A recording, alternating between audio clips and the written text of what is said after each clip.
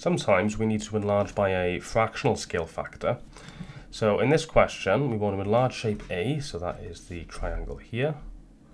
We want to enlarge shape A by factor 1.5. I'm going to start doing what we did before, which is drawing straight lines through the center of enlargement, through the corners of our shape.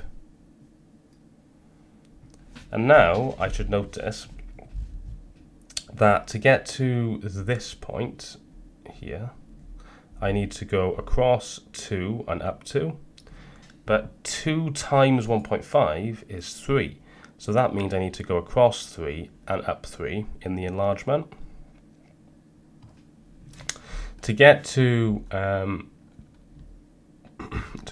this point, I need to go across 2 and up 4.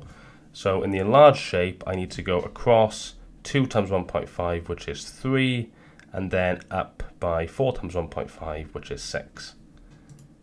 Similarly, to get to the last point, I need to go across by 3, 6.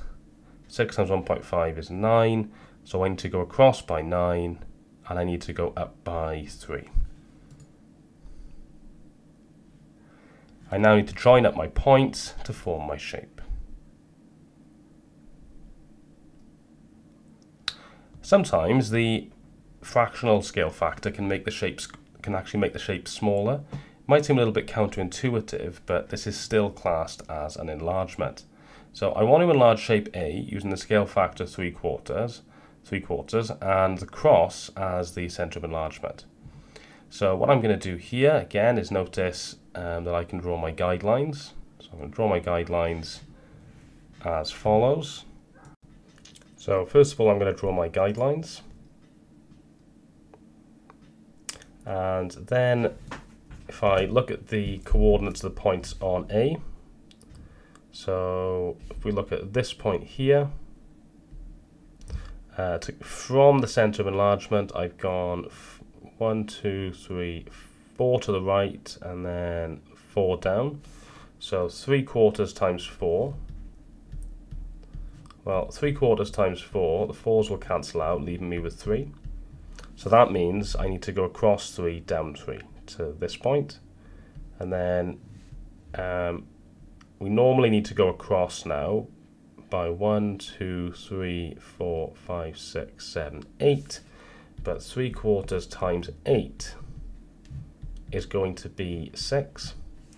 So I need to go across by 6 to get to here. And then normally we would go down by 4, but 3/4 of 4 is just 3, so I go down by 3. And then what I do, I need to join up my points, and I have my enlarged shape. Here's a question for you to try. So if you could draw this out on squared paper to scale, I'd like you to enlarge shape A using the scale factor 2/3 and the cross as center of enlargement. Pause the video now and have a go, and when you're ready for the answers, press play. Here is the answer.